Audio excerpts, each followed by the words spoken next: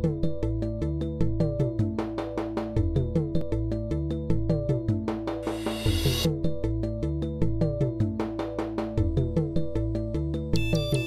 again, everyone. Welcome back, and we're ready for another review.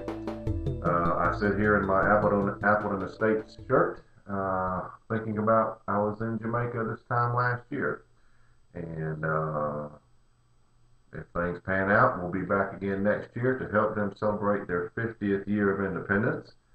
But before that, we've got a review to do. Today, we're reviewing the brand new cigar from CAO, the OSA. What does OSA stand for? Glad you asked. Olancho San Agustin, and this is a proprietary 2008 crop that they thought so much of, they decided to use it as the wrapper for this cigar. It is surrounded, or it surrounds a Connecticut broadleaf binder and Honduran and Nicaraguan filler. As you know or may not know, CAO is now under the umbrella of General Cigar, and this is the first cigar produced by CAO under the watchful eyes of General Cigar. Rick Rodriguez, who is CAO's new product development head, collaborated with a hand-picked group of experts to blend the OSA, and this is his result. So we're going to give it a shot today. Brand new from this year's IPCPR in Las Vegas. Again, there's the band, the cigar, what have you. Unusual band and colorful. This is they call this the Lot 54. It is a 6x54. Now, let me move something out of the way here. What these cigars are, here we go.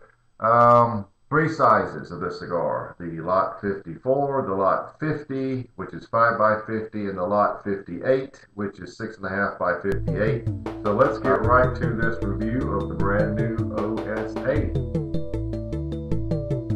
Alright, real quick before we start, I wanted to give a little bit of a price point for these cigars. This is the Lot 54 that we'll be having today. It's retail suggested price $6.25, or $156.25 a box, so it's not ridiculous. The other two sizes, the Lot 50, which is the 5x50, is $5.75 a cigar, or $143.75 a box. And the Lot 58, which is a good size cigar, 6.5x58, is $6.75 a cigar, or $168.75 a box. So you're looking at about $6 or $7, between but an average of $6 to $7 for this cigar at the shop. So it's not too bad in this economy today. That's not bad at all. So let's get right to it. Let's now, if you notice one thing, this is a very light brown wrapper. If you hear people talk about oily wrappers, how shiny, this is not one of them. This actually is very, well, I hate to use the word chalky, but it just doesn't have that oily sheen to it. It is a nice looking cigar, very medium brown, just an average brown color. So let's see here how it cuts. Okay, test draw. Very good. Basically effortless.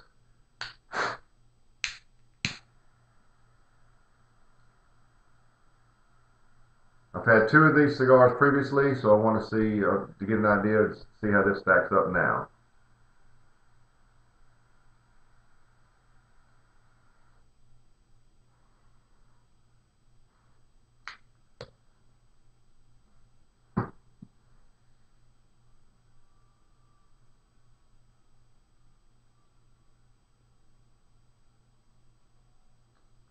Sweet notes, got some pepper there.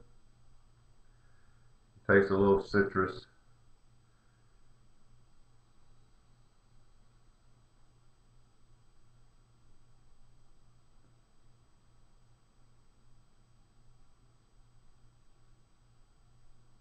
Seems like some richness in the and the spice. There's a little almond there. So just lit it. Let's let it sit there for a minute, and we'll come right back. Let it try to get itself ready for the CAO OSA Lot 54 review. Well, just got started here, about a half inch less than that into the cigar, and the flavors. What jumps out at you are grapefruit citrus. And when I say grapefruit citrus, it is pretty much like slicing open a grapefruit, throw a little sugar on it if you like that type of thing. That's the initial flavor, even right down to the slight bitterness. Not bitterness in a bad way in a cigar, but the exact bitterness that you have, the citrus bitterness of a grapefruit is exactly like that. The first couple I had that, and I thought, well, that might be just an accident. I don't believe it is. And there's also a semi-rich roasted almond right at the back end of that citrus. So it makes for a nice flavor. Very sweet, very fruity, you know. The finish at this point is rather mediocre, and it's one of light raw almonds. So it's not a long, lingering finish at this point, but as you can see, we're not even a half inch in. The pepper is nice on both ends, the draw and on the finish. That's the part of the finish that you recognize the most because it's lingering on my palate now. I can feel it. So that's where we are at this point. Nice even burn, but of course we just started, but it's a good start if you like nice refreshing citrusy, grapefruit citrusy, sweet flavors. That's what this is starting off as, and we'll be back with updates later on.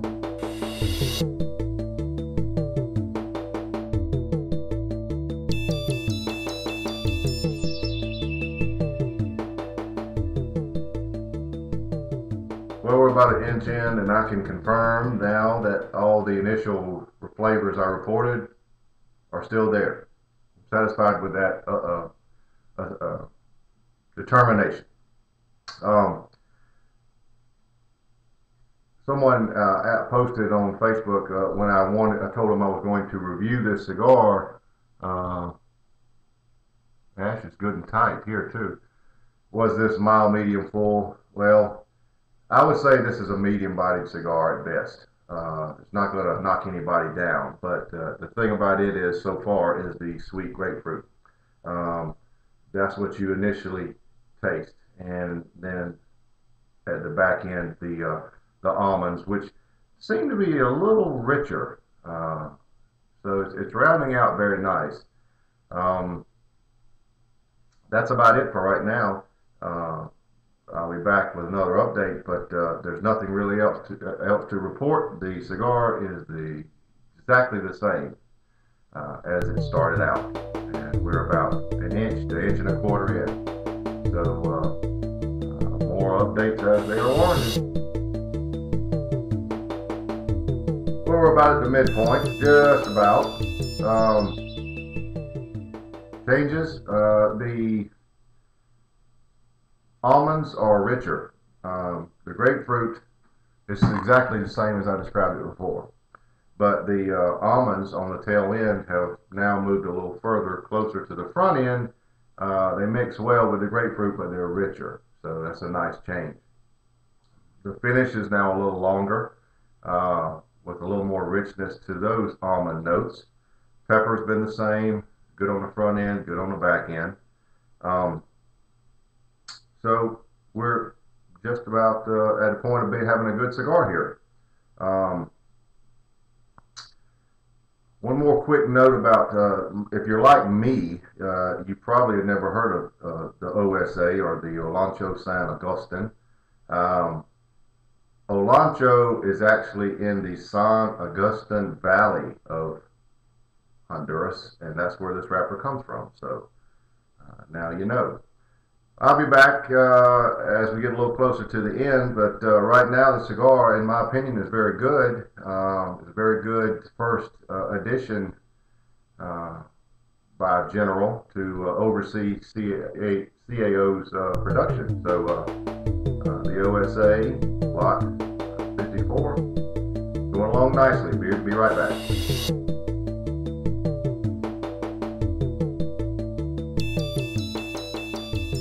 Well, we're now back to the band, which I have to remove. Cigar hasn't made any major changes, although at this point it's feeling a little fuller bodied now, or tasting fuller bodied. You can feel it inside. There's the band. Other than that, everything's still about the same. It's all about the grapefruit. But the grapefruit and the almond have now merged to just about being 50-50 split on the draw. That type of spice is just about even. Pepper is still good, not overpowering, but it makes it's a nice amount, and the finish is about the same. So I will be back to wrap this up and to score it here shortly. So there we are.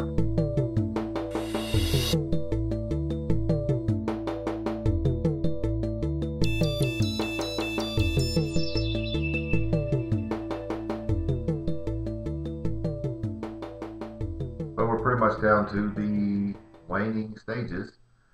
The only thing that's changed here recently is the almond notes have now become secondary again. They're still rich, but the grapefruit is still king. It is the leader. And if you're like me and you like a lot of citrus in your cigars, I find that very pleasing. The grapefruit is very much like an actual grapefruit. It has all the characteristics. It has the little bitterness, but it's sweet, as if you put sugar on it. The almond notes are secondary and rich, so they add a lot to it, and the pepper has been very nice. I've enjoyed the cigar a lot. I think the CAO people and General Cigar can be very happy with this cigar. It reminds me somewhat of the LX2 in its citrusy and richness, but I don't feel it's quite up to par with that score. So that being said, the CAO OSA Lot 54, I'm giving a score of 91. I've enjoyed it very much. It should be on shelves now or very soon. It's due out in September. So look for it at your local shops. And